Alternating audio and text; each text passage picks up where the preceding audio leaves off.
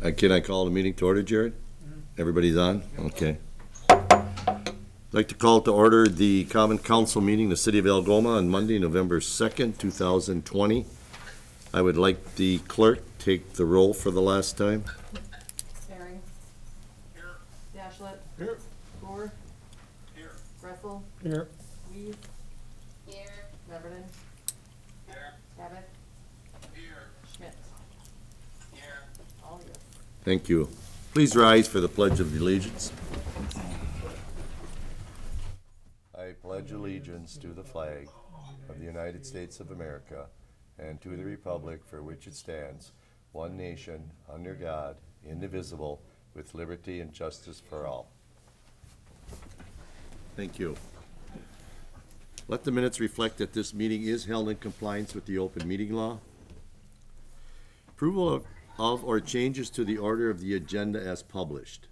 Anybody have any questions about the agenda? If not, I'll accept the motion to approve. So moved. Moved by Mitch. Second by John. All those in favor, please say aye. Aye. Opposed, same sign. Motion carried. Approval of the meeting minutes from October 5th and October 20th. Did you all have a chance to review them? Does anybody have any questions on those minutes? Hearing none, I'll accept the motion to approve both October 5th and October 20th. So moved. By Lee, Second. second by Jackie. All those in favor, please say aye. Aye. Aye. Opposed, same sign. Motion carried. Public hearing. At this time, we'll have the public hearing on the 2021 City of Algoma Operating Budget and Capital Improvement Program. I'll turn it over to our treasurer, Amber Shallow. Good evening. Good evening.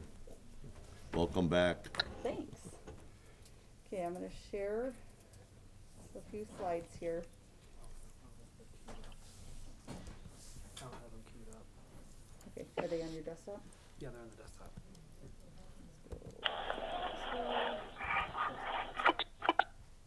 Public hearing docs. Yep. Okay.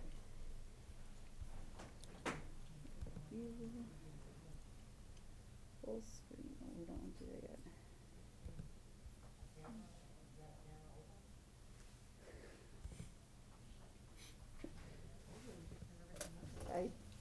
Yeah. Now I see. They're here. Okay. So we're gonna just do a really quick, brief overview because everybody's already seen the details. This is our budget for 21.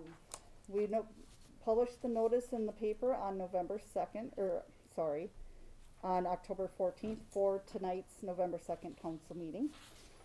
We have a proposed preliminary budget for the general fund of $4,102,779.36, which is roughly a 0.89% increase over the 2020 budget.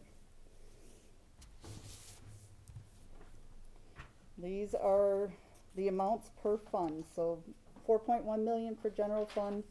The library fund is 323,000. Marina's 255. Rescue's 266.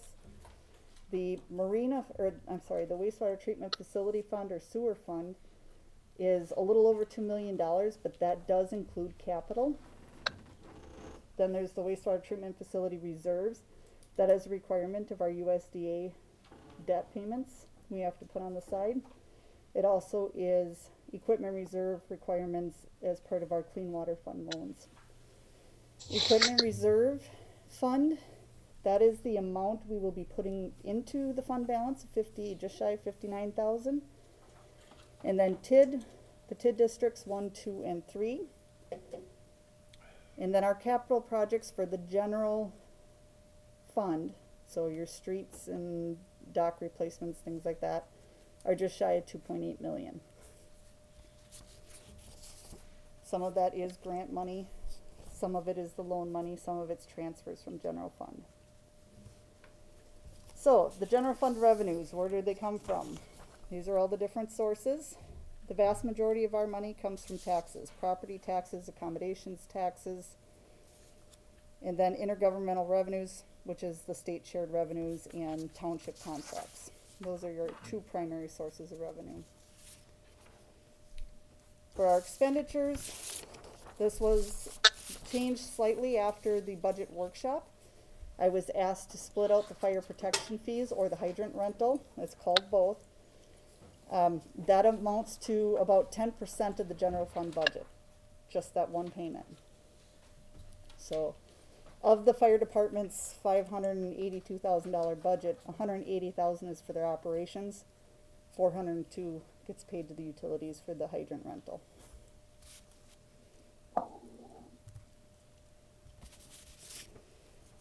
One thing we talked about at the budget workshop was putting in the tax levy at the full amount. We do not have all of the jurisdictions' tax levies in yet, but as of today, we have received the school districts and NWTCs. Both the school district and NWTC had a little over a 4% increase to their tax levies for our residents. Amber, repeat that, 4%? Is Yep. it FOUR? Yes. So the school district was 4.5%. The NWTC was 4.21%. If we take our maximum amount, which is what's in the budget currently, the city's portion is about a 1.5% increase. Let's go stop share. Let's see if I can share. That's another 9% just there. Yeah, it's, overall, you're gonna see about a 5% increase. So if we take our max and there's roughly a 4% increase to the county's portion, then you're going to see, like if you've got a $120,000 home, you'll see about a $120 increase on your property. If you've got a $300,000 home, you'll see a $300 increase. If you've got, like one of our businesses in town, the grocery store's got about a $900,000 value, they're gonna see a $900 increase. So our impact to that is not a huge amount, but if we don't go with the maximum, if we go with the bare minimum we need to break even, and that's based on a 0% increase to our portion of the levy, it takes about $20,000 off. And it's only gonna save a little bit for our taxpayers, but it would be something. When you say a little bit, Amber, what are we talking about?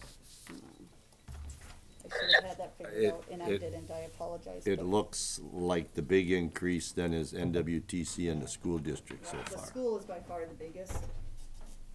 John? NWTC is 4.21%, but their portion of the bill is a small portion.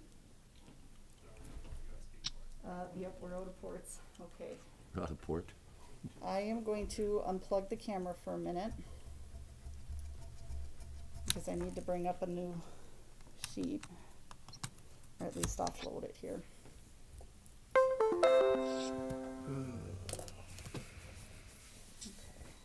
And I apologize, I didn't have this figured out beforehand, I should have. It's okay, See, the problem you have is when they get the tax bill, they look at the bottom line. They do. That's all us. And so, of course, that's when they come in to pay their taxes, that they say, look at here, my taxes went up, X amount of dollars. The county, from what I listened to at their meeting, like last year, they're bragging they're gonna have a no increase budget. But the way it's set up, that doesn't Right. work out with us. So, the city's equalized value has grown faster than the surrounding jurisdictions. So even if the county keeps a 0 increase like they did last year, our residents are gonna pay a bigger portion because we have more value here. Yeah. So we have to pay more of that full levy. And that's part of the reason for the increase to the school districts. The Algoma School District did have a levy dollar increase, but our portion also increased, so it made it even bigger. Wait.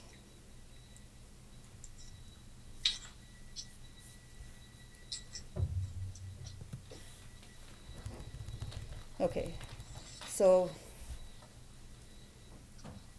roughly about half of that increase would, that can't be right. Okay. $63 change. Wonder what Two Rivers is doing.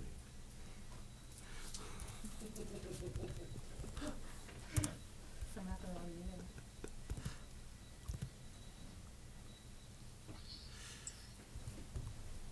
Oh, that's not without the increase to them. So you're looking at about $25 on a $120,000 home. If we had If we it, go to the max or don't do the max. Don't that's do the max. difference. okay, okay. Is there more to your presentation, or did you give us all the bad news or anything? That's the bad news. Okay, The good news is, any changes we make tonight during the public hearing do not have to be republished.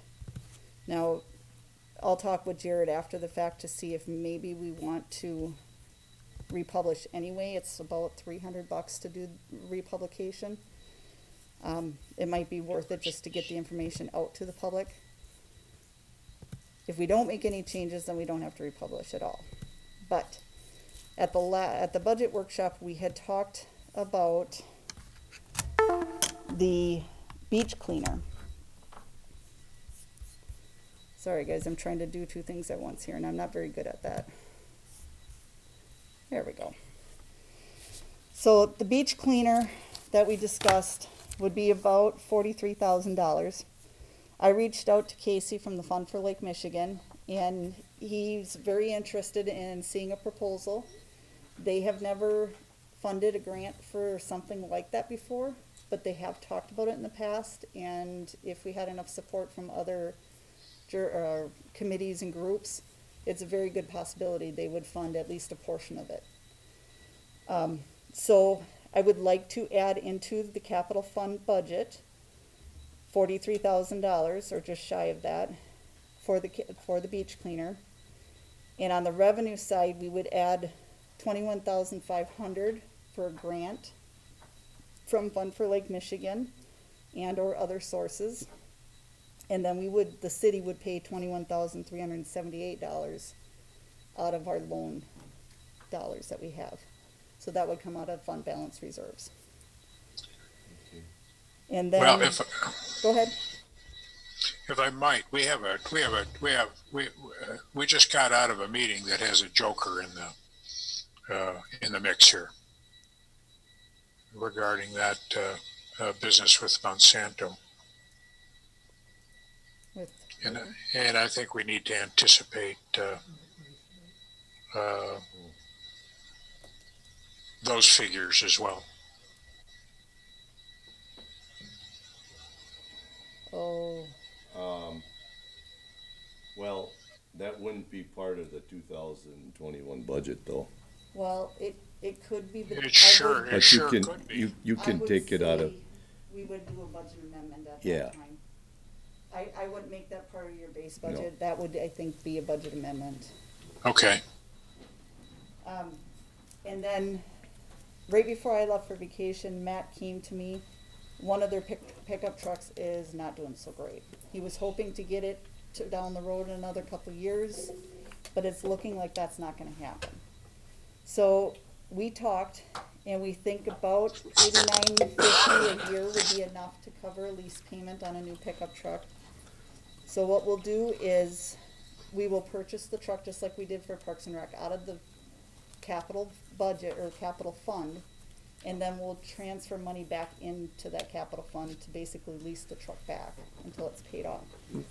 So we will increase the public works transfer out to the capital fund to just shy of $89.50, and we'll offset that increase to that line item by bringing the wages down a little bit, about $6,700, and that is due to the new hire.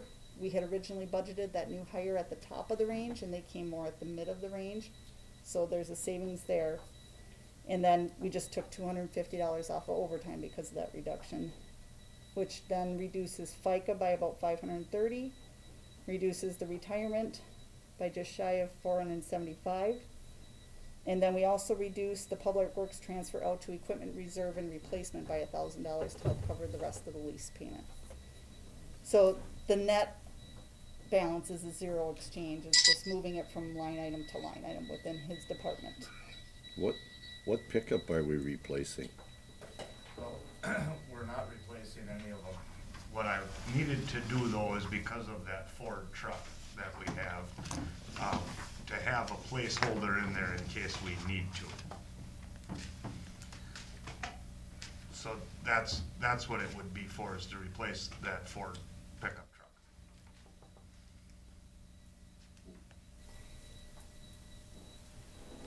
So this isn't a definite. It could possibly not happen. The problem I have with the Ford though is you can see right through the back of it. You mean the back window? No, the box of it, And how much do we use that truck? daily.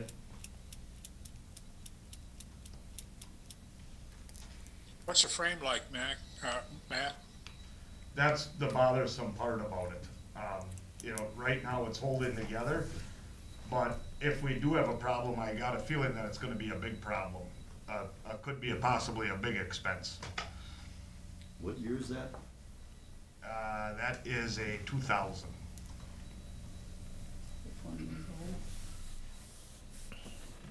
Is there any type of liner or any reinforcement that can be done to drag it through another year or two? Yeah, I mean, there's always things that we can look at getting it through another year or two. You could drop a new box on it if the frame is okay. And that's the problem, is where the box is mounted to the frame is where I think our issues are gonna come. Okay. Okay. Okay. What else you got for us? So, I thought you said there was good news now. well, that is good news, we No, managed we're to find spending funding money. for it within his budget, there's no increase to it. I thought that was good news. What about that transfer back because of the other situation we had where we were gonna take some money out of his budget to offset another thing we're gonna do, so that money went back in his budget So, then? we will be putting that back, yes. Okay, The additional amount that we had put in for the clerk position is not going to be needed now, so we will move the money back to the areas we took it, which Okay. was the, cable YouTube stipend. That'll go back, which was about $1,600, and then the remaining $5,000 would go back into the various line items that Matt had graciously reduced. And the line items he had reduced were snow plowing fuel by about 1,000, miscellaneous vehicle fuel was 1,000, seal coating cold mix was 1,000, street cleaning maintenance and operating supplies was 1,000, curb and gutter replacements 500, and street painting, road paint was 500. So we'll put those all back into his line items. okay. Okay. Continue, or Does anybody have any questions? anybody in the audience this evening for the budget public hearing have any questions? Kelly, you got anything? No? Okay. Go ahead, Amber, are you, Okay, so then all I need from the council is, do you want to leave our levy at the max? Or do we wanna drop it back? Or the other option we have is, we could wait till the county's portion comes in and we know what the actual amounts are. It is very possible we will need to hold a special meeting to pass the budget, because your meeting in December is too late. So, if we can get the numbers from the county before your finance meeting, we can hold a special council meeting right after and be done. If we can't get it by that day, then we might have to do a meeting early the next week. And it would be a pretty quick meeting. I think the county's meeting on the 9th of November, if I'm not mistaken. Okay, so we should have those numbers then before By your the finance. finance and personnel, we would just do a special council meeting right after. Okay, Let me just go back to you people on the council. Questions, comments? You're the one that's, well, not really. City Hall's the one that's gonna face the music, and myself. So tell me what you wanna do. You wanna wait and leave it go like this until finance and see what we get from the county? And then make a determination at that time if we should go with the max or if we should cut back? And if you're looking to cut back, where do you wanna cut back? The addition we put in for the extra tax, we just transferred out to capital improvements for additional capital. So if we cut back, that's where we'll cut back. Okay. Mr. Mayor, I think the more information that you have, the better your decision can be, with respect to this. I would suggest that we do wait until we find out what the county has got, in store for us. Okay. Mitch? With what you have now, Amber, what approximately, and you don't have to figure, but what will we have to cut to get back to a zero with what the other ones have increased? How much about would we have to cut to get back to a zero increase? And knowing that the county's probably county's not gonna come in at zero, If you want the whole tax bill to get back to a zero, right? Okay. oh, I don't think we could do that. Couldn't? I don't think so. No. Not without cutting positions and services, and Oh, yeah. that's a pretty big cut. Yeah, there's no way we could do that. I can work on getting that number for Well, you, if it's not, just in case It's it's not not as bad as attainable. I'm thinking, It's Don't not but, waste your attainable. time. No, it's not attainable, Mitch. don't waste your time. We'd have to start cutting I mean, we staff. can very easily keep our tax levy to a zero, or I shouldn't say that, our mill rate to a 0% increase. That's attainable. We put the budget together originally with that. It doesn't pay, cause people don't look at, They they don't don't look divide right. them up. It's Right. No. it's whatever the whole thing. No, is. the only time that comes into play is when they come in the office and look at the pie chart we keep on the front counter that shows how much They blame you. of that bill goes to each jurisdiction, Don't- but, Don't take the Give time. him your Yeah. address. if you- okay.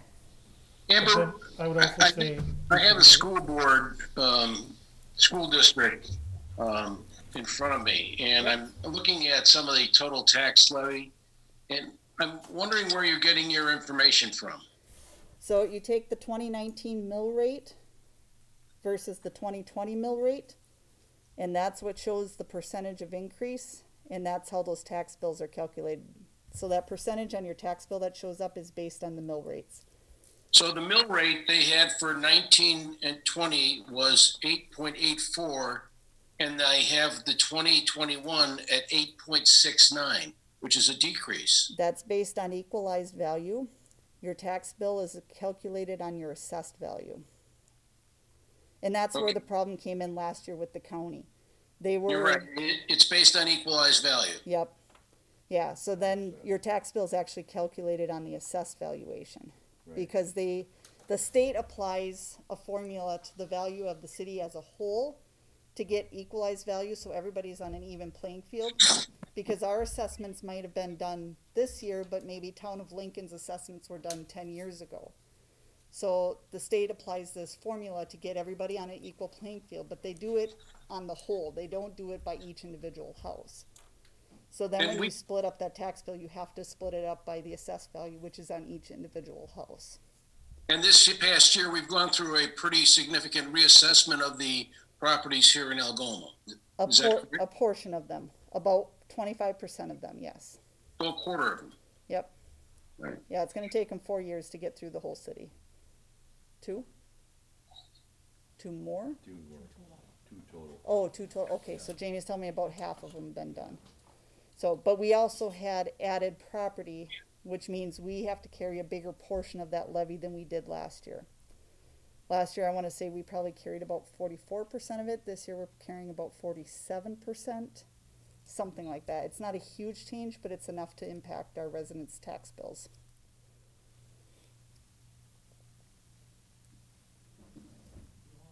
I hope I'm explaining that okay. It's a pretty complicated process, and it's taken me about 5 or 6 years to wrap my head around it completely. Any other questions or comments? Everybody okay with waiting till the finance meeting when we get hopefully we'll have all the rates and then we can make a decision at that time? That's a better moment. Okay. Anybody in the public have any comments? Hearing none? And then I would like to move on. We're gonna go under the consideration of bills, claims, and conference attendance.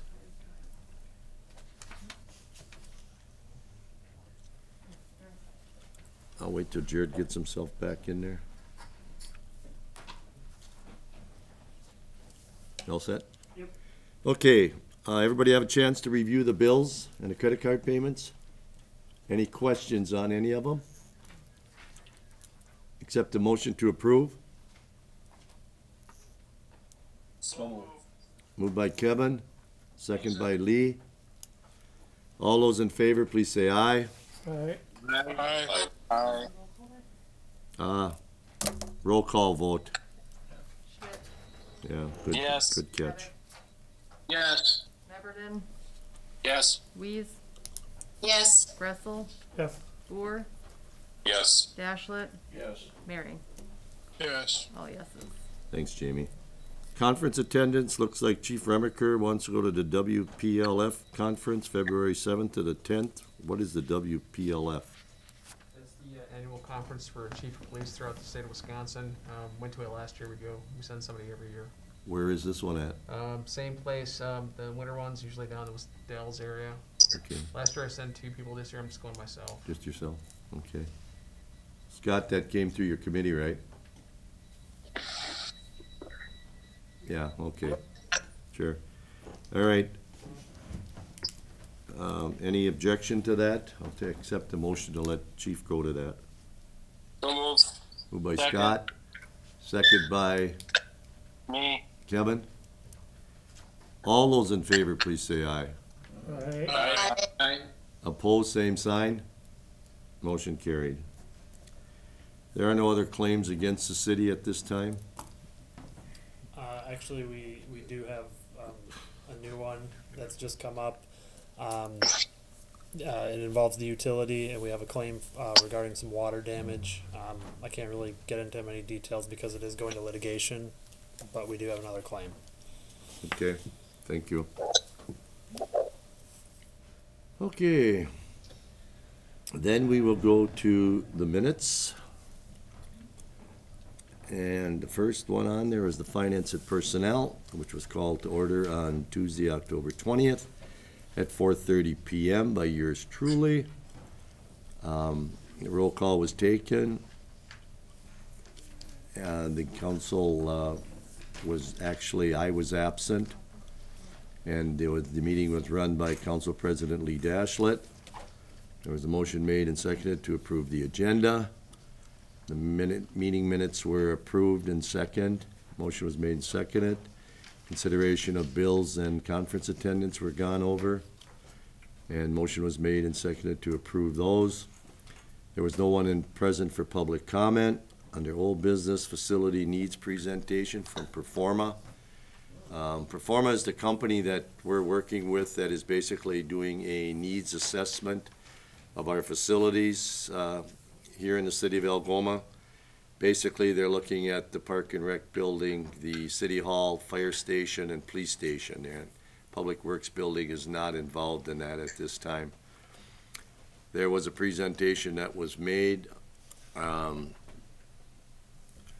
New business, there was a motion made and seconded to recommend council approve a scope of engagement with Huntington Securities. That's the financial institution we work with.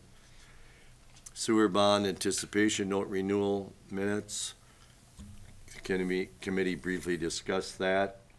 There was general obligation bond refunding. Looks like they approved and recommend council approve a municipal-wide energy management policy. There was an update on the city clerk recruitment process. There was also Public Works labor new hire. They approved hiring Andy Miller to fill the vacancy on the Public Works Department. There was discussion on B-Dock at the Algoma Marina. As everybody is familiar with, we replaced A-Dock, and now we're looking at replacing B-Dock, and that cost was estimated at $123,000. But there might be some grant money, it's my understanding, that we would be working with on that.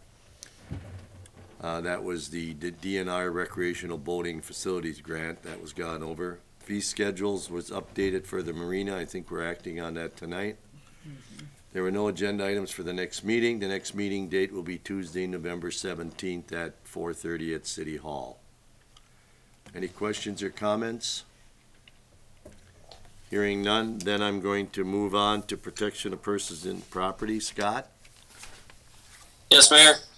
The Protections of Person and Property meeting was held on Monday, October 26th at 4 p.m. at City Hall. The meeting was held in compliance with the open meeting law. The agenda as well as the prior meeting minutes were both approved. No one was there for public comment. In the department reports, Fire Chief Ackerman presented for the Algoma Rescue. Their total calls to date for October is 45, and the year-to-date calls were 321. News in the department, a disinfecting fogger has been purchased for the rescue department with funds from the state grant. For the fire reports, Chief Ackerman responded to 11 calls since the last report in September, 52 runs year to date. Eric Junio has put in his resignation from the department. And for the police department, Chief Remaker provided the report. The calls for service in September were 263, which was significantly higher than 2019. Total calls through the year are 1240. Court enforcement is ongoing, and a reminder to everyone that the winter parking enforcement and restrictions begin in November and they run in April, so make sure to adhere to those. Moving on, request to attend seminars was something that we just went through for Chief for the WPLF annual conference in February in the Dells. The bills were approved. Old business we had none, new business we had none. We had a license application which was approved for a Jason Joyce for Fishtail Ale and a Mallory Rafson for Fishtail Ale. Agenda meeting items for next meeting, there were none, and the next meeting will be held on November 30th at 4 o'clock at City Hall. The meeting adjourned at 4:18. That's it. Any questions or comments of Scott's report? Casey? One question, with the uptick or the significant uptick from 2019 to 2020 in September calls, it was noted.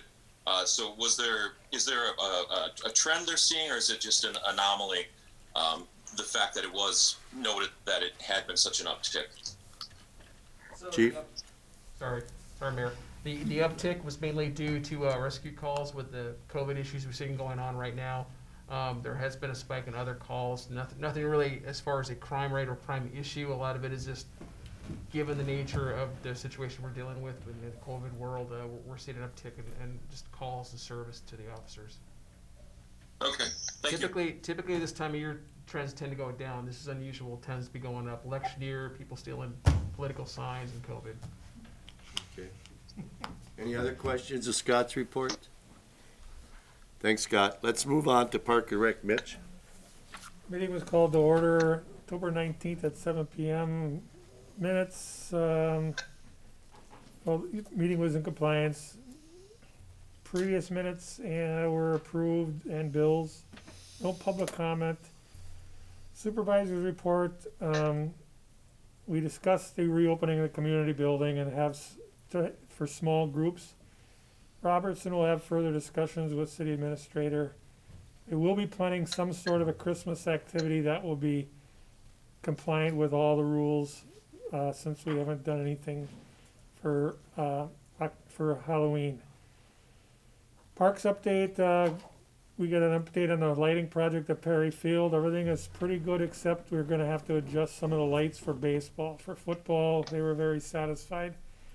They also took care of the ruts that they caused, and I think they did a pretty good job. See, 3 trees were scheduled to be taken down at Peterson Park by a company, but only 2 of them were able to be done. The other one was too dangerous for even a professional. We'll look for alternate ways to do that. Friends of Crescent Beach, Friends gave funds for new lamp post bolt covers and the labor to Matt's handyman services. Stormwater project is nearly complete. Landscapers will be there this week to plant grass and trees. Fee schedules, we updated the fee schedules. We did increase a few of them, which you'll see, and you can read in the post or see the post. Next meeting is Monday, November 16th at 7 p.m. adjourned at 7:45. Questions or comments of Mitch's report? Hearing none. Thanks, Mitch. And let's move on to the Planning Commission. Planning Commission meeting was called to order on October 22nd at 7 p.m. by yours truly. The roll was taken, and also the minutes from the prior meeting were approved from the February 27th meeting. Public hearing relating an application from rezoning by the Rasab Holdings LLC, which is better known as Ball or Auto and Truck Parts here in Algoma. They purchased some property up in the industrial park the request was to rezone that from M3 manufacturing to C1 commercial. There was nobody attending the public hearing that spoke against that request. Under old business, there was none. New business, then we took up the rezoning request after the public hearing, and that motion was made and seconded and carried. There was also a request from the Paul Dufek to combine parcel 31201 GL4-342 and 31201 GL4-34 1.5 and approval of the certified survey map. That there was some discussion on that, and a motion was made and carried. Discussion on the Algoma Industrial Park parcels and wetland delineation. Nick Iwan was here, and he spoke about some property that he is interested in looking at purchasing. But there needs to be a study on it because it is wetlands, and council needs to decide if they want to just, if he does his property, he would be responsible for the cost, but if we do the whole industrial park, then the city would be picking up the cost. Next meeting date to be determined. Meeting was adjourned at 7:31 p.m. Questions or comments? I got a comment, I guess, Yeah. with this Dufek thing. Mm-hmm. If somebody's actually listening, they know about as much as I do. What you're talking about by the number, could we put the address of the two that are gonna be? Well, yeah, it's property that's located north of Highway K. There is no address. It's vacant agriculture land. It adjoins the campground, Okay. Big Lake Campground. That's the property that when we looked at developing the Bell Harbor, we had approached the campground and also Mr. Dufek about running our water sewer through there. And of course, they came back and said, well, we'll let you do it, but we want X amount of dollars, so we decided not to do it that way. He owns two pieces of property. One piece of property is landlocked, so he needs to combine these. He has no intention of building anything at this time. So it is agriculture, so he could put up a garage if he wanted to. But that's basically the property. It's, Okay. I don't have an address on it, so, Property right across from the church. okay? Yep.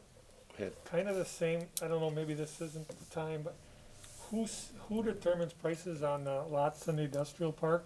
And are they negotiable? Or are they locked in stone? I have somebody that would love to build a very nice pole barn as a shop.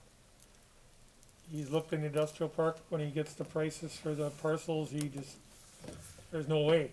Do we have prices set on that new part of the industrial park? We do not currently.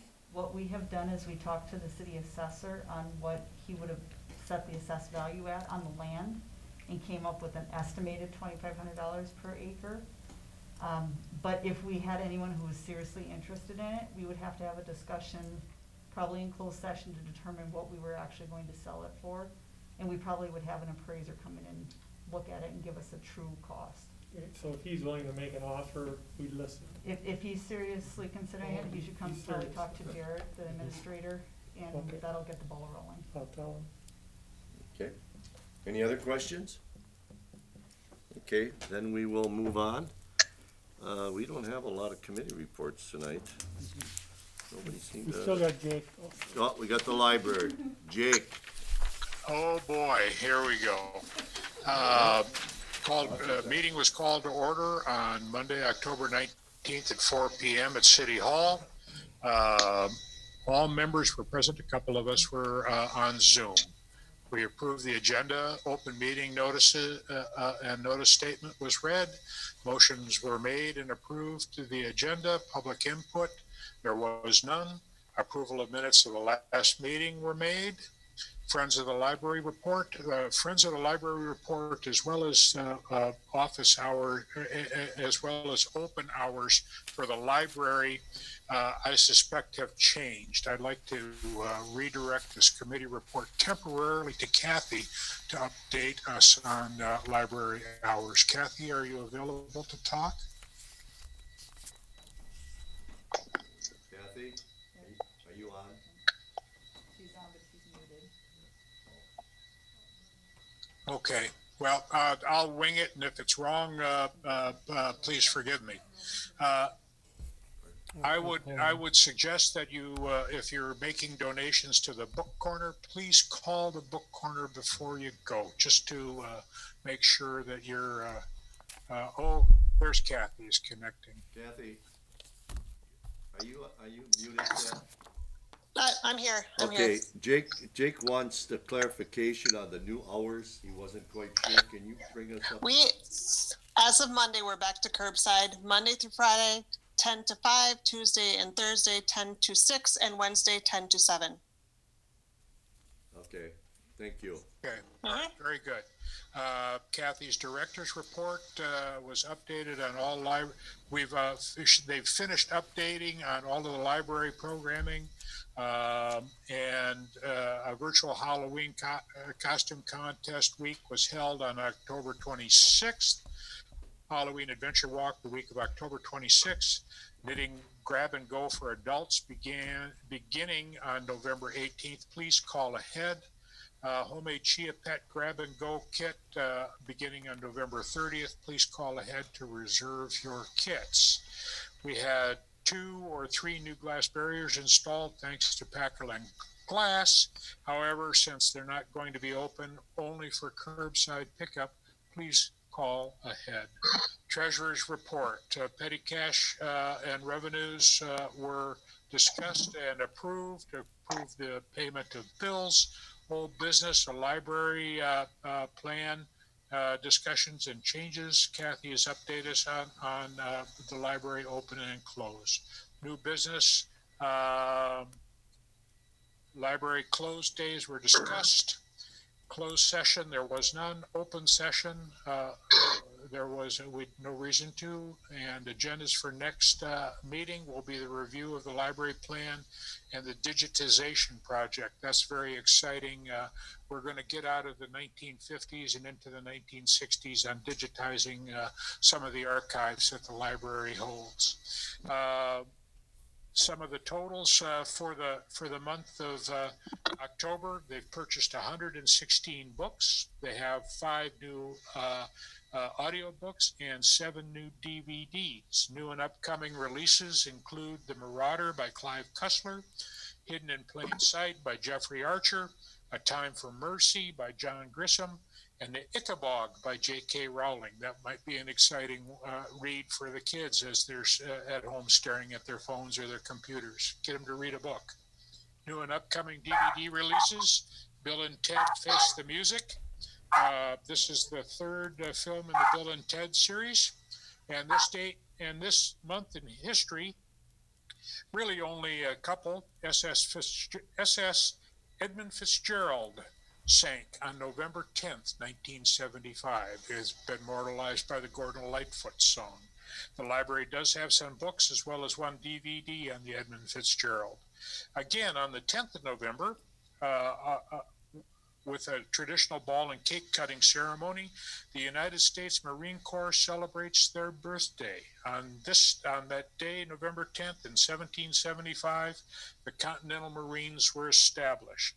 We have U.S. Marines True Stories, Code Talker, a novel about Navajo Marines of World War II, and many, many more. And I think that's everything, Mr. Mayor. Any questions of Jake's report? Thanks, Jake. Did you have a question? No, okay. Thanks, Jake. Appreciate it. Let's move on to medical board. There's two sets of minutes there. John? Correct. The first set of minutes is from October 6th. A special meeting was called to order at 4:39. All members were present, with the exception of Dawn Wagner. She was excused. There were no approval of the minutes, so we're moving. The agenda was approved. The issue is COVID and facility operations, which is the reason the meeting was called. Topics of discussion were varied in nature, but all were related to operational challenges during this time of COVID care. Staffing needed, an estimated agency nurse need. An estimated 1.5 nurses are needed to cover the temporary staffing shortages due to COVID. Also, payroll preparation and submission has become burdensome as a result of staffing and responsibility changes. It's a very fluid situation where you can have staff, even supervising staff, go into quarantine or are unable to perform the duties that they were hired for. We also had to deal with special COVID funds, and their allowed uses were reviewed. The continued operations, including payroll and fringe, staffing incentives, recognition of hardship and risk, testing for regular staff and resident tests, the training for infection control, isolation, use of protective equipment, personal protective equipment, also equipment itself in terms of beds and lifts, and technology and supportive education of the staff themselves. We also discussed our viability going forward. This relates to municipally owned facilities not qualifying for federal aid programs for special programs. As you know, we are locked in on certain things because we are part of a municipal entity. We've seen a dramatic increase in our workers' compensation, which is related to the city more than it is the medical center itself. Also, we're talking about state and federal advocacy, talking points needed for letters of support. Also, billing skills for Medicare and Medicaid. We're exploring the possibilities of either a joint venture with Door County or contracted billing agencies. We experienced a 12.5 electrical rate increase that was communicated from Algoma Utilities. The mayor was going to verify that, and in my next set of minutes, there was some outcome. Also, parking lot funds were not cleared yet. Mayor was going to take that to Amber to check on the delay. We adjourned at 6:08 and re-adjourned as a board on October 22nd at 4:30. All members were present. In addition to the members present, we had Gene Marsh, Matt Murphy, and Carol Nell. The agenda and minutes were both approved. Financial report occupancy rate was at 64.7, which I believe was the lowest it's been this year. Average daily census is 26.29. Patient revenues were 221,761. Operating revenues were 250,815. Total operating expenses were 277,320. We had a net loss of 42,495, and we had capital outlays of 15,390 to Martin Security. Matt Murphy provided an explanation for the anticipated electrical bill increase and how that was determined. The recap identified an error in the original calculation and it will not be a $5,000 per month increase. Approval of the bills took place. Under old business, the fire alarm system, which keeps us going. In addition to the system, related horns and strobes needed to be updated. This was not considered in the original amount authorized. We had authorized up to $34,500 to accomplish the system upgrade. That is, we are going ahead with that. In the 2021 budget, we will upgrade the strobes and horns as part of our capital upgrade. Final budget was presented to the board. Motion by Pavic to accept the 2021 budget as written. Second by Rodrian. 6 yes, 0 no. Motion was carried. Under new business, we have COVID-related relief / forecasting. Administrator Marsh provided a review of all COVID-related funding that had been provided in support of the medical center. They included provider relief funds, COVID education and testing funds, and additional equipment funds. A plan was presented to maximize all of these funds, including a list of equipment to be purchased. Motion by Dart to authorize equipment purchases not to exceed $50,000. Second by Hep. Roll call vote, 6 yes, 0 no. Motion again was carried.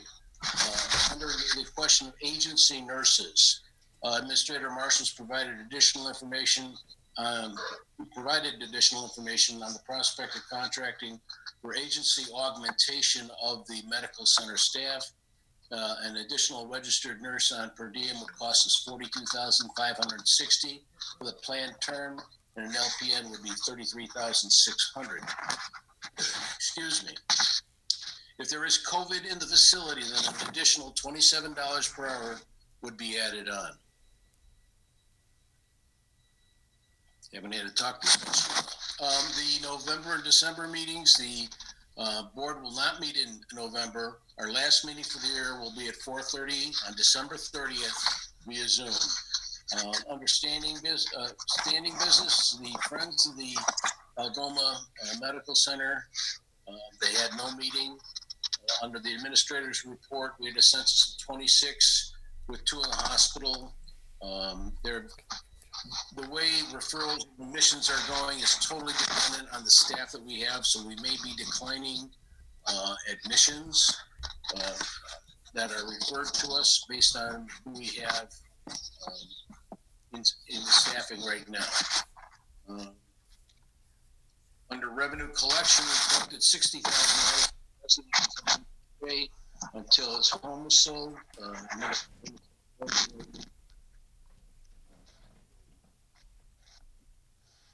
One of our dietary managers is out for the month for a condition requiring surgery. We could use a few more CNAs. We have still not received any applications for the director of nursing position. We had an infection under regulatory. We had an infection control assessment and response, the ICAR survey this week. One area of concern is the need to fit test for N95 masks. We've ordered the fit testing kit. Everybody's going to be fit tested when that kit arrives. And let me see, we adjourned at 6:03, and again, I'll repeat the 4:30 p.m. Wednesday, December 30th, 2020 being our next and our last of the year meetings. Any questions? None? Thanks, John. Let's move on to the last report, utility. Lee? President Belize called meeting of the Algoma Utility Commission to order at 5:30 p.m. in compliance with the open meeting law on October 21st. All members present. There was motion and second to adopt the agenda. Motion carried. There was a motion and seconded to approve the previous meeting minutes. Motion carried. Old business, none. New business, Johnson reviewed the Public Service Commission approved customer qualification and proper electric rate application procedure for non-residential customers. There was a motion and second to approve the payment of bills and payroll. Motion carried. There was a motion and second to approve the monthly financial reports. Motion carried. There was capital operating and maintenance budget was reviewed and discussed. There was a motion made to approve the capital budget as presented, and motion carried.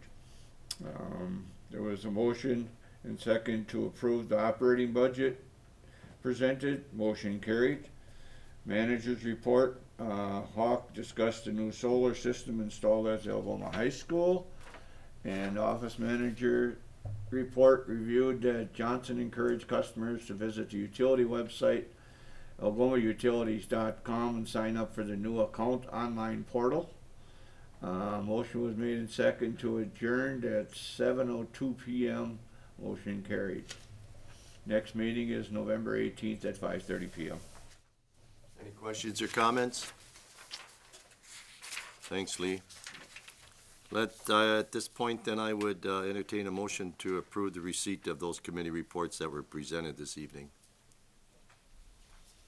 So moved. Moved by John, Second. second by Mitch. All those in favor, please say aye. Aye. Aye. Opposed, same sign. Motion carried. Let's move on to old business, ordinance 829. This is the second reading. Certain portions of sections 4-25, 4-26, 4-27, and 4-33 relating to alcohol license. Do you have any comments on that, Jamie? No, this is just the, ordinance that would allow the clerk to issue the operator's licenses. We reviewed it last month. Are there any questions on it? Does everybody understand it? Then I'll accept the motion to approve it. So moved. Moved by Lee, Second. second by Jackie. Roll call vote, please. Gressel, Yes. Weeze, Yes. Beverden, Yes. Kavik, Yes. Schmidt, Yes. Mehring, Yes. Dashlet, Yes. Boer. Yes. All yes. Thank you. Resolution 1048. This one here is that, I kind of looking for a brief overview of this without reading the whole thing. Jared, you want to just? Let me just switch the camera around here. Okay, so we received a request from a citizen to basically piggyback off of a resolution that was passed by the county board to support certain so-called water bills, which were taken up by the state earlier this year. Basically, clean water bills and having to do with the cold tar sealant is one of the items, this was requested that we pass this. This is not taking any specific action. This is just us requesting that the state assembly reconvene. The state senate convene and pass these bills. They were passed by the assembly, and then basically to simplify it, COVID happened, and the state senate was never able to convene and pass them themselves, even though it had unanimous bipartisan support. So all this is doing is a resolution following suit of the county, encouraging the state senate to convene and pass these bills. I'll entertain a motion. So moved. Moved by John, Second. second by Casey. Questions or comments on this? Hearing none. All those in favor, please say aye. Aye. Aye. Opposed, same sign. Motion carried. New business, approval of new operators license applications for Jason Joyce for fishtails and Mallory Raffson for fishtails. This will be the last time we have to do this, correct? Right. So from this point on, those will be approved by the clerk, whoever that might be. So I'll entertain a motion. So moved. Moved by Kevin. Is there a second? Second by Jackie. Any questions on those two applicants? Not. All those in favor, please say aye. Aye. Opposed, same sign. Motion carried. City clerk recruitment process. I guess I'm gonna turn that over to you because I wasn't at that meeting, so. So at the October 20th Finance and Personnel Committee meeting, we talked about what we were going to have the process look like for the city clerk recruitment. Part of that discussion was what the interview panel would look like, being myself, the treasurer, the mayor, and the outgoing city clerk.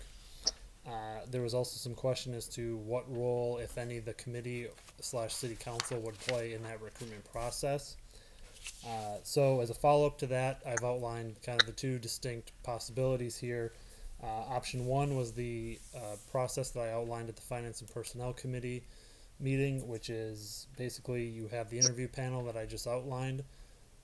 We conduct the interviews and make an offer to the best candidate, which would then go to the Finance and Personnel Committee for approval. The alternative, if the committee / council wishes to be involved in that process, this would basically be a second round of interviews, similar to how we would do it for a department head or the administrator position. My recommendation, however, is to stick with option one because the clerk is not a managerial position. This is someone who directly reports to the administrator, and in my role, I have I'm the one who works with them on a day-to-day basis. I'm the one who's responsible for that position, and ultimately, it would be very uncommon practice for the council to be involved in that recruitment process. So that's my recommendation. Okay. Comments? I had a suggestion. What about in keeping with option one, but and kind of do a combination between the two, where option two sounds as though it would be like the full council. What if the president of the council were involved in the interviews as well? Adding that individual then to option one as another panelist, basically, for the interviews.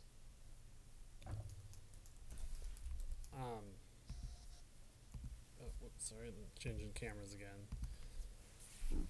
So as you might recall, this idea came up during the Finance and Personnel Committee meeting. My opinion on my feeling on that is it doesn't make much sense to involve only one member and not the entire council, because the question was raised,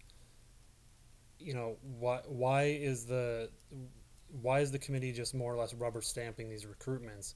And so in listening to that and reflecting on that, it doesn't make a lot of sense for only one member of the council to be involved, in my humble opinion.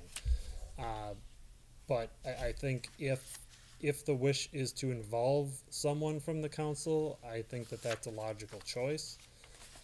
But again, I would just contend, my feeling is that it's either everyone or nothing is the best route to go. My thought behind it is that there at least would be representation of the council. Not that the entire council is involved, in this entire process, but at least there would be some representation there on behalf of the rest of us. And if there are certain questions or concerns that we have, maybe the president is able to address those at the time and assist in the decision making. Okay. Yeah, I think that makes sense.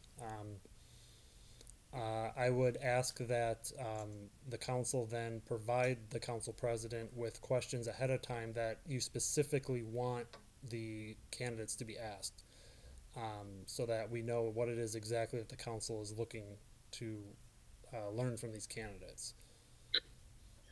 Jared, how much discussion would you expect at a Finance and Personnel Committee meeting if we're deciding as to whether or not to hire this individual or not?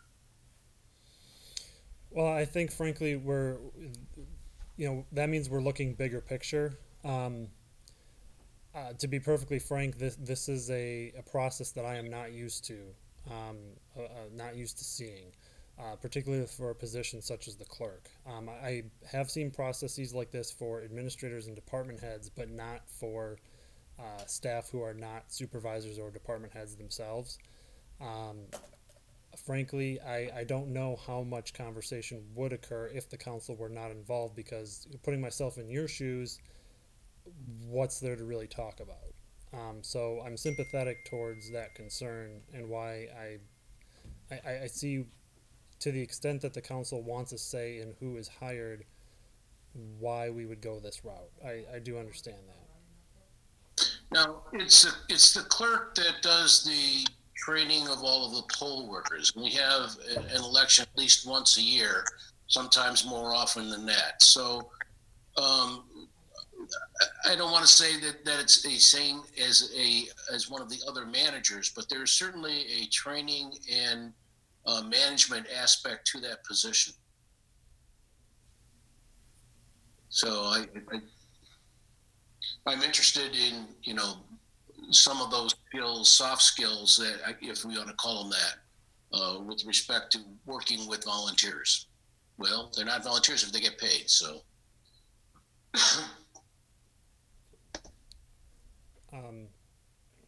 So are you saying that because of that we should treat the clerk position as a managerial position?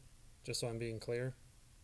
Well, I think you should be looking at the skills of the individual and not necessarily categorize it as managerial, but management of people is an important skill that the individual has to have. Not everybody can train. There's also a relationship that has to be built with the county for the role of the elections. So, not to mention the day-to-day, whoever comes in through the door. Mm-hmm. Big smile or breathing fire, take your pick. So are you afraid those questions would not be asked? I don't quite understand where you're coming from, John. Well, I really don't know what's going to be asked. I would hope that those things would be asked. Well, I would think they would. I guess the question is whether or not you want the council involved in the meetings. I don't know how many candidates we're gonna get. We could have 5, we could have 10, we could have 15. They're gonna need to be narrowed down. I think that was one of the reasons that Jared had requested that the clerk sit in on the meeting along with the treasurer, who is gonna be dealing with these people on a daily basis, to kind of get a feel for these individuals. I guess the question that he's posing is option 1 or option 2. Who better to be able to answer any question this individual might have than the current clerk? I'm not in a position, and at this point Jared's probably not either, and maybe Amber is because she works on a daily basis with the clerk. But that was one of the reasons that it was very important, I think, to have the current clerk sit in on there, only to answer questions, not to basically come back and recommend who that individual would be. If you look at the job description for the administrator, it's his position, we outlined it in there, that he is basically to hire any staff that's underneath, that's not considered management staff. So I don't know what you people want. I guess Jackie's saying you want to include the council president. So now you're including the council president, but you're saying in order to answer any questions you might have. What questions are you going to have? Are you going to give those prior to the council president, so he's asking those during the interview? I mean, I guess, I don't know where you're coming from on this, people. I guess it was my idea to involve the council, because the way we have it now, you're the only person that answers to the electorate. When you pick a supervisor, or not a supervisor, but this type of a position, that's on the committee doing the interviewing. And people say, well, why did this person get the job? What qualifications? And we get the sheets, but we can't really say much. But it's like, I just think having somebody from the council that's elected other than you and has some culpability, I just think it's a good idea. I said when you weren't here at the meeting, and I'm going on my 6th year, finishing my 6th year, we have never done a hire here that I had a choice. It's either here's our candidate and that was it. I mean, there were times we were invited to interviews, sometimes on Saturdays, I couldn't make it. But it's like, we hire people and we make decisions based on a committee's recommendation. And we don't know a thing about anybody else that was there. We're relying totally on the committee to recommend somebody, and we don't have any other choices. But don't you think that's why we have committees? I mean, if Two you're minutes. gonna if the council wants to be involved in every hiring, and I think the council was involved in the hiring of the police chief, if I'm not mistaken. We did have some outside chiefs come to do the questioning, which because we were looking for experts. But if the council's gonna wanna start being involved in all the hiring, you recently just hired a person for public works and you were not involved in it. Do you Right. feel, Mitch, that you wanna be involved in everything? I'm not If that's, saying if you everybody want to. has to. I don't But agree who with- did we pick and choose to be the one to be involved from the council? That's gonna be able to answer the questions that you're, as a council member, are gonna wanna know. If we did it- I'm game for anything. if we did it on a rotating basis, or who have people say, I'm interested, and if you get three, you pick one. I don't agree totally with that it has to be the whole council or none. I don't understand that. When the police chief, you had Lee, I think, was on the committee, because he was the chairman of the committee. There is No. That was Scott. or Scott. There is no committee in this case. I'm guessing that when the last street department worker was on, were you on that? Yes. You know, if it's associated with the committee, that person that's the chairman, if we hire somebody for the park, I'd be glad to be on. Well, you do. You know, hopefully we don't have to hire anybody. No, but for management, but I mean, for park employees, your committee recommends. then I would say if it's a position in City Hall where there is no committee, then it should go to the council president. If he doesn't want to, he can appoint somebody that he would like to, if they're willing. You know, I just think that we're elected to do some of this stuff, and, you know, we were like a rubber stamp for everybody, basically, we've hired, because I've only known one person. When Matt got hired, when the chief got hired, you know, one person was brought to us. Right? We have no idea who else applied. Kelly, Or- did you have did Go you have ahead. a comment? I just have a comment. The last public work employee that was just hired, the committee had virtually no knowledge of it.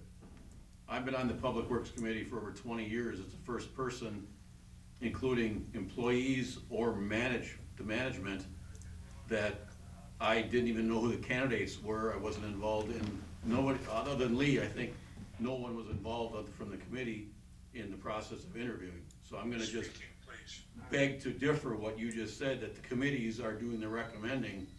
It didn't happen just a few weeks ago. I didn't mean the committee like your park or your street department committee. I meant the committee of the people, you know, the mayor, Jared, you know, not the street department committee. It's the committee that was chosen. And I think maybe I know when we did the chief, what's his name, who's on the PPP, John, Orley? wasn't he on there? Well, he sat in. I mean, council sat in. If you were unable to make it, I don't know. It was a Saturday, I think it was. Yeah, it was a Saturday, I couldn't, but, So, okay, well, that's fine. So what do you wanna do on this particular case? Let's not beat this to death. You want the whole council? Do you want the council president? Anybody else have any comments at home? I might. Casey? So I think that we hire a position like Jarrett and we empower him with the duties that are required, and that includes, to his point, deciding downstream candidates.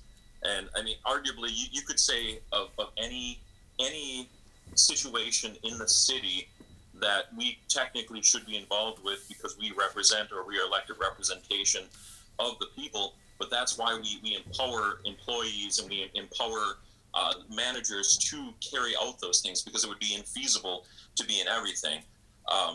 Yeah, I guess if we have input, I suppose that's something that I would imagine Jared would be welcome to receive, but I don't know if it's necessary to have somebody on there, and it seems redundant for one, and it seems like it might make the process more convoluted than it needs to be. Okay. My experience, if I might, is that I wholeheartedly agree with Jared's take and with Casey's statement that we have hired Jared to ask the correct questions. We have hired Jared to know how to handle the legal minefield that is constituted around a human resources hire and what questions we can ask and can't ask that could potentially be significant legal liability to the city.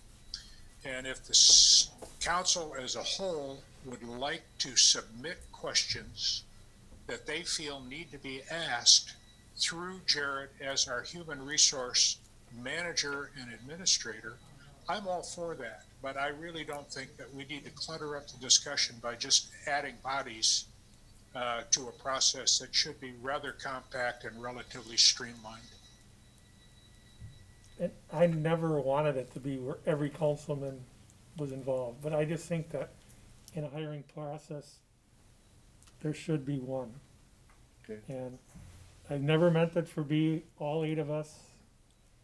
I mean, I really think we should change the name of the finance and personnel to just finance committee, because we really have nothing to do with the personnel in that meeting, unless something happens. I mean, but I never wanted all 8 of us to be.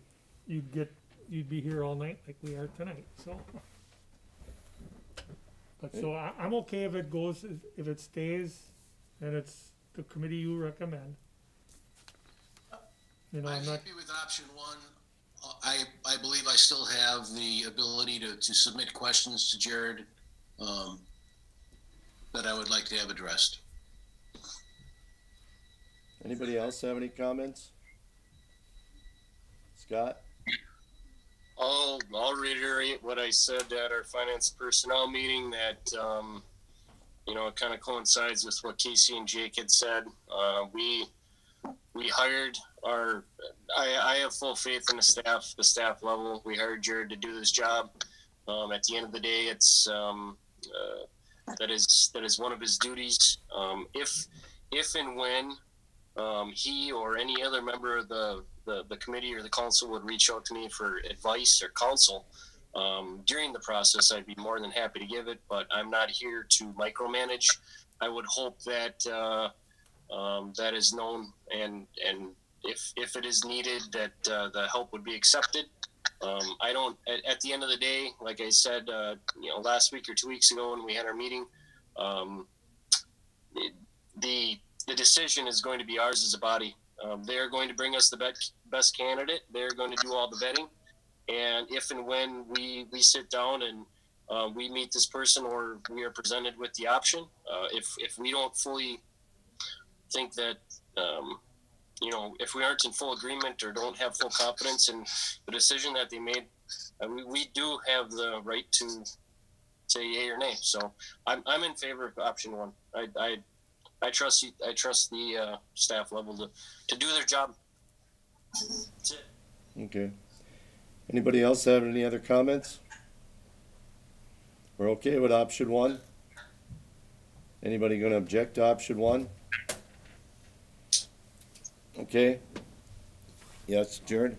I just wanted to, in light of Alderman Pavick's comment, I'm more than happy to receive questions. If there are specific questions that any member of the council wants answered during the interview, I'd be more than happy to take those. I just ask that you get them to me by the end of next week, so that we can, because I have to go through and then vet all the questions and make sure that that they're all legal and they all flow well and as part of the process. So if there are specific things the council is looking for that wants answered, I'm more than happy to incorporate that into the interview. Okay, moving on to ordinance 830, amending zoning ordinance 783, parcel number 31201, 1508 Sunset Avenue. That's the first reading. Jared, you want to expound on that? Yep, so just give me a second here. Yeah, so this is from the, oh, sorry, let me change the camera again. So this is the rezoning request that was mentioned during the Plan Commission meeting minutes. The property down in the industrial park is currently zoned M3. This is for the auto parts store. They are, in order to operate their business, they need to have a rezone to C1, and there was unanimous approval to recommend, or I'm sorry, unanimous to recommend approval, and staff agrees that it is a consistent, is a logical rezoning and is consistent with our comprehensive plan. And so with that, I'll answer any questions. Okay. This is the first reading, so you'll all have a chance to go through it. Any questions at this time? I'm sure you all read it. Hearing none, then we're gonna move on. We'll address it at the next meeting. This is ordinance 831, amending Article 3 of the City of Algoma Code, ordinances relating to use of snowmobiles and all-terrain vehicles in the City of Algoma. This is also the first reading. This has come before the Protection of Property and Persons. There was a request by some individuals, correct, Chief? Yes. That we look at creating ATV trails That is correct. access trails in the City of Algoma. Did anybody have any questions of this at this time? No? It's the first reading, so we'll take action at next month. Then we'll move on to the next one. That's Resolution 1041. That's authorizing the scope of engagement letter with Huntington Securities. That's Jeff Belangi, correct? And he's just the name changed. And so all we're doing is just approving. Every time we start working on a debt issuance, we'll do another scope of engagement letter. That's just some of the rules they have to adhere to under the federal guidelines. So I'd entertain a motion to approve that resolution. Second. Lee moved. Who seconded it? I did. Kevin seconded it. Okay, any questions or comments? If not, all those in favor, please say aye. Aye. Aye. Opposed, same sign. Motion carried.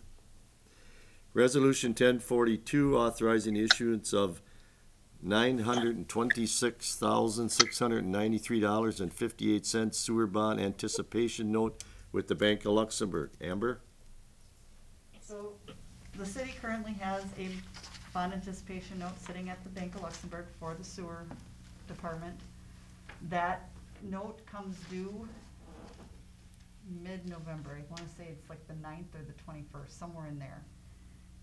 We either have to pay the note off in full, which is a little over $1 million, or we can refinance it into another bond anticipation note for an additional 4 years, cause that's the maximum we can go up to. And the way I've set it up with the Bank of Luxembourg is we can pay this note off at any time.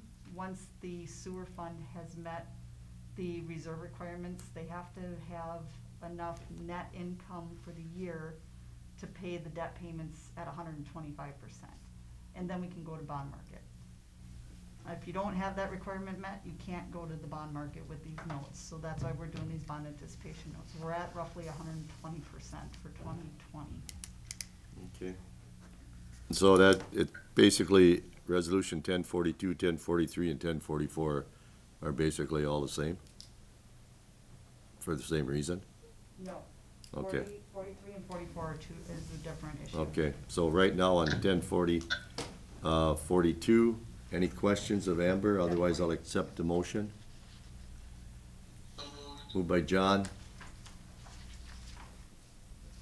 Second. second by Mitch. Questions or comments? If not, all those in favor, please say aye. Aye. Opposed, same sign. Motion carried. All right, we'll go on to Resolution 1043, authorizing the issuance of $930,000 GO refunding note with the Bank of Luxembourg. Amber? So this is currently a debt issuance that the city has, that was originally set out in, oh goodness, I wanna say 2009. It is at the bond market. So we actually went out to the bond market and sold these bonds. The interest rates for the upcoming next 9 years that are left on the bonds range from 4.4% all the way up to 4.75%. The Bank of Luxembourg, the bond is now callable, which means we can refinance it, or in municipal terms, it's called refunding. The Bank of Luxembourg is willing to give us a loan for 8 years, so a year shorter, at 2.5% interest, which by doing that will save us approximately $79,000 in interest payments that we would pay if we left it at the bond market. So it really does make sense to go through the bank and issue a bank note for the remaining 8 years, 1 year shorter, pay it off a little bit sooner and a lot less interest. Okay. Motion? Oh. Moved by Lee. Second by John. Questions or comments? Not? All those in favor, please say aye. Aye. Opposed, same sign. Motion carried.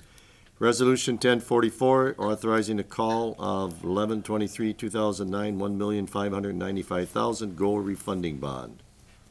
Amber? That's the original issuance of this bond in the bond market. It was issued in 2009. The original amount was issued at almost $6 million. What's left is the $930,000. So now that you've authorized us to go ahead and get a note from the bank to pay it off, we have to call that bond from the bond market. And so that's what this is doing, is authorizing Quarles and Brady to issue that call notice so we can pay off the bond market and then issue the note. Okay. Motion? So moved. Moved by Mitch, second by Kevin. Any questions or comments? All those in favor, please say aye. Opposed, same sign. Motion carried. Resolution 1045, that's amending the City of Algoma fee schedule for fees at the Algoma Marina. You should all had a copy of this. I'm taking it that the proposed fees are the ones in red that you're changing or you're proposing to change? That is correct, Mayor. Okay, thank you. That's the season pass, resident season pass is going up $5, non-resident season pass is going up $5. Water, electricity, outs included for seasonal is going up $5. The transient daily fee is going up to $2 from $1.65. And transient monthly is going up from $18 to $20. Question, motion? Moved. Moved by John. Jake. Excuse me, moved by Jake. I'll second. Second by John. Questions or comments? Hearing none, all those in favor, please say aye. Aye. Opposed, same sign. Motion carried. Resolution 1046, implementing a municipal-wide energy management policy. It's my understanding that this is something we've done every year. Matt? No, we started this when we started doing the LED change out. Okay. So Amber, about probably 8 months ago, 10 months ago, was it the last one I believe we did? Or it was longer than that because it's expired in 12 months, so a year ago. Okay. Motion? So Moved by John, Second. second by Jackie. Any questions or comments? Not, all those in favor, please say aye. Opposed, same sign. Motion carried. Last one, resolution 1047, authorizing the purchase of materials for construction of a new B-dock for the Algoma Marina. Matt and Amber? Whoever? This would be to replace the current B-dock. Very similar to how we did A-dock. B-dock will come out of the water. We will order the pieces. Our guys, my guys at the shop will build out B-dock throughout the winter. And have this ready to put into place, in spring.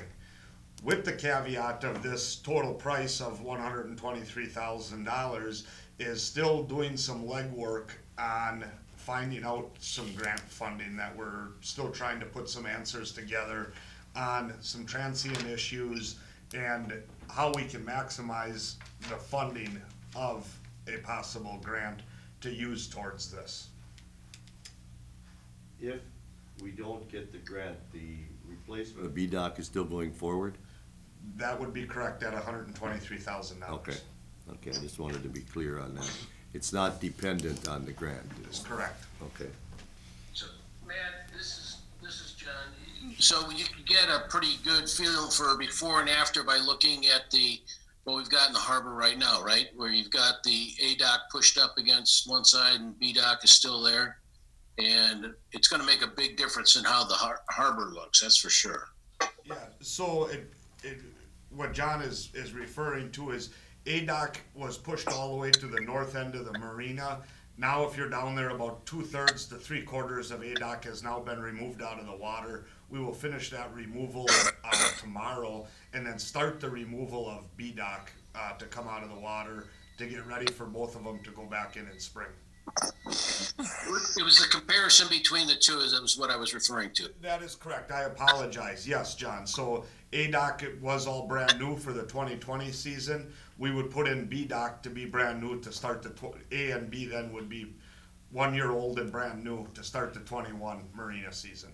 Is that new pedestals doing it? The pedestals on B-Dock are already completed. Okay. They all have, DUCs all have been replaced on B-Dock, so we would have new wiring being ran, but the pedestals are all ground fault protected already. Okay.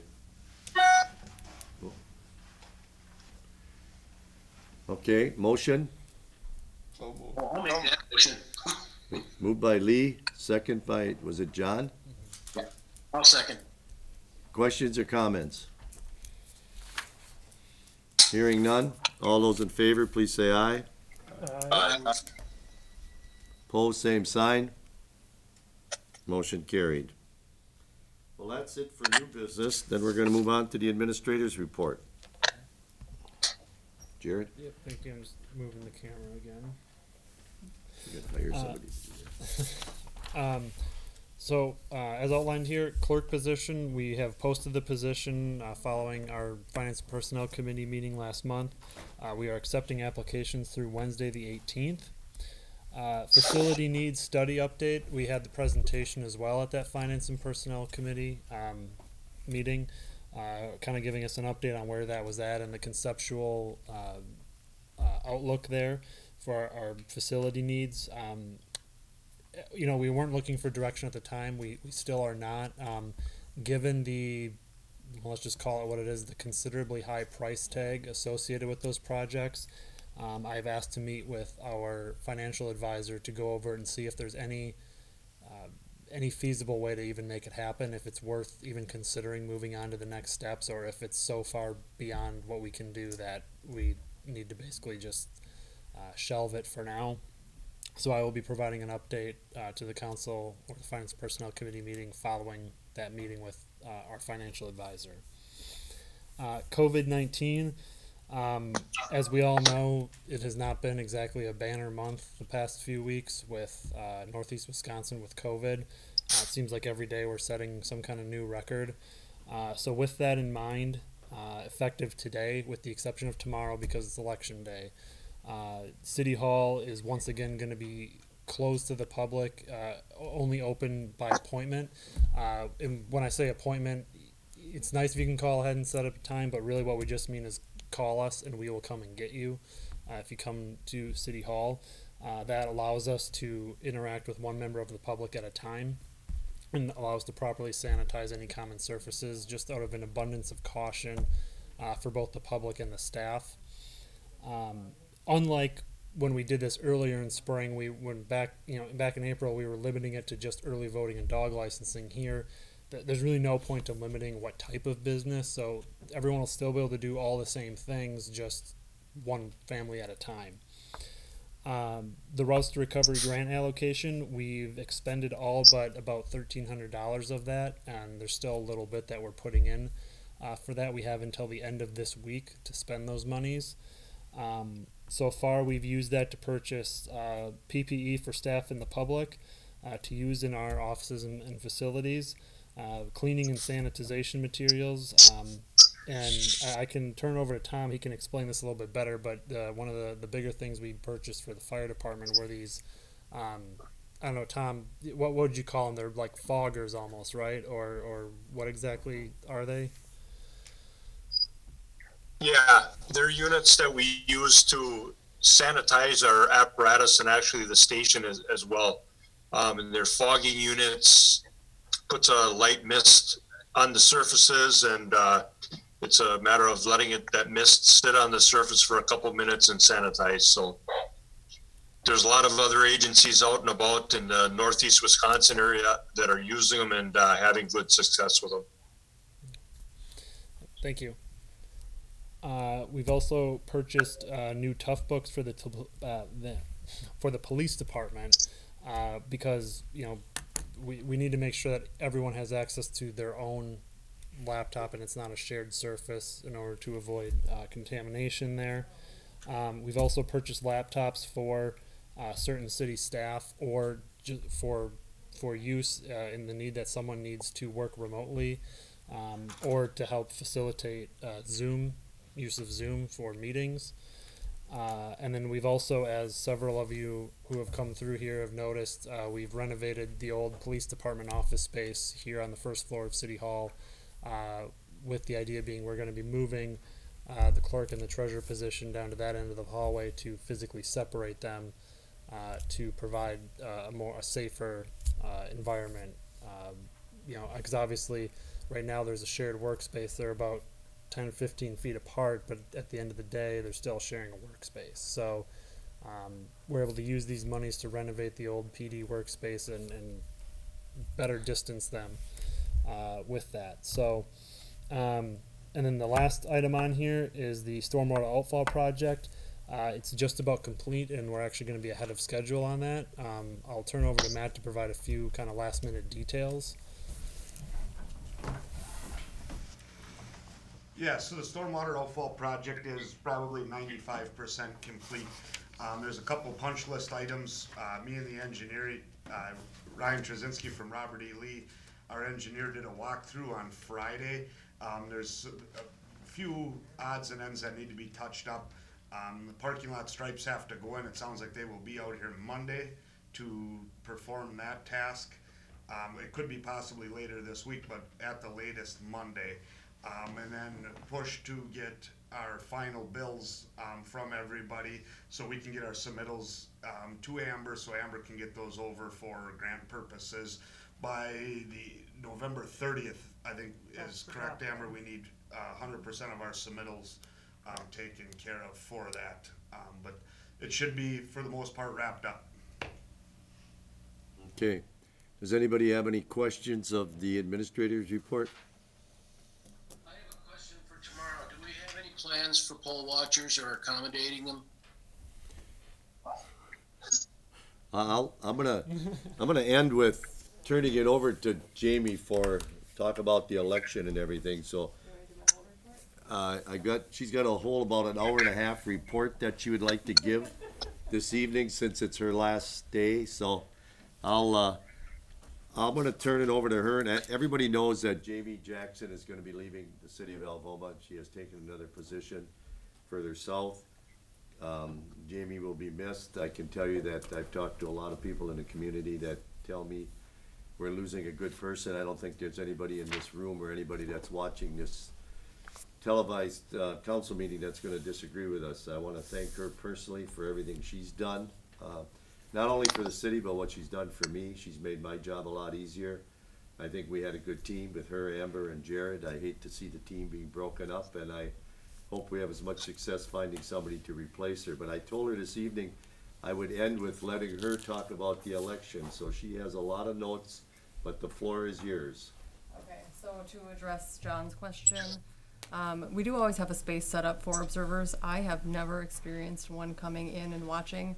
But if we do have one, I think tomorrow's gonna be the day. We have been notified by the Kewaunee County Star News to probably expect somebody. They've notified all three cities and the village of Luxembourg in the county that they plan on stopping at 2, so I'm guessing that we're gonna get hit with one of those either at the beginning or the end of the day. I don't anticipate any issues there either, but we'll be ready for them if they show up. Otherwise, my report that I had prepared was that we have 1,840 registered voters in the city of Algoma. We have issued 1,084 ballots already to in-person absentees and mail-out ballots. There's 51 of those still outstanding, so 56% of our registered voters have already cast their ballot. Any of those outstanding ballots can still be returned until 8 o'clock tomorrow night.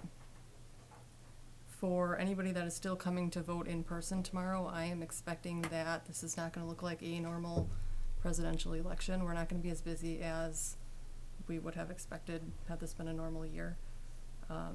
We're asking that voters wear a mask. If they don't want to, we can't tell them that they can't vote, but we're still encouraging it. They will be required to sanitize their hands when they come into the polling place. We have clean pens available at the hand sanitizing station. They are to pick up one of those pens, carry it through the polling place. They're going to use that pen to sign the poll book, use it on their ballot, and then take it home with them. We don't want to be having a bucket of pens to clean at the end of the day, so just take them home. All of our poll workers will be wearing masks similar to the August election. There's also going to be plexiglass barriers between poll workers and the voters. Our poll workers will also kind of be around the edges of the room versus having a ballot table in the middle of the room. Also, we've had a lot of questions from people that didn't get into early vote that maybe now are sick. If you have symptoms or you have COVID, you can still vote. Please don't come into the building, but there are phone numbers posted on the front and back entrances of City Hall. If you call one of those numbers, somebody will come out and help you vote from your car. We'll send out 2 poll workers. It's going to take a little bit of time to get things gathered, but you can vote from your car, and then the poll workers will come in and feed your ballot through the tabulator. It's kind of the gist of it, unless anybody has any questions. Anybody have any questions of Jamie and on the election tomorrow? Sounds good, thank you. Did you have anything you wanted to add? Nope.